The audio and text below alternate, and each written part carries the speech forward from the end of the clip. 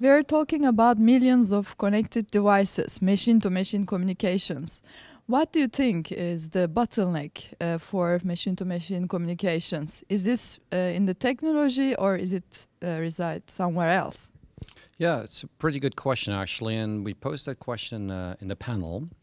And surprisingly, the panel and the audience was really divided into two parts, where one part believed it's really a technology problem today, whereas the other part believed it's actually not a technology driver at all. So the technology camp, which were manufacturers and operators, etc., believed that, we still need to do a lot of design to really facilitate the uptake of the large amount of machines in the field. They cited a lot of operational problems, power problems, etc., etc.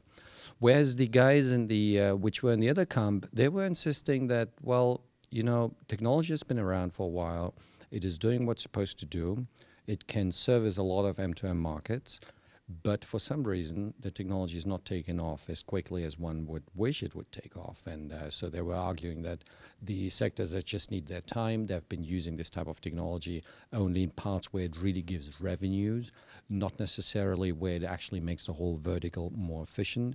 So we have been discussing essentially the pros and cons and trying to understand how can we really bootstrap the whole market, whether it requires external funding from governments, whether we should focus really on an open data model, whether we should focus on free access of M2M data, or how the whole vertical essentially should be financed and actually to make happen.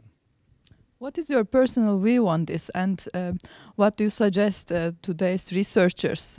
What problems to focus on in the future? So from a research point of view, there's a lot of issues which can be done now. So I encourage all researchers, including my PhD students, to look at problems which are real. So from an academic point of view, you can cover a lot of problems, but it is of course interesting to find solutions which have an impact. So clearly the 3GPP community currently is trying to design an M2M system, so they call it the MTC, the machine type of communication system, facing a lot of problems, really a lot of technical problems there coming to the access scheme, the medium access control. Even people have been insisting we need a new air interface, so there's a lot of scope for design.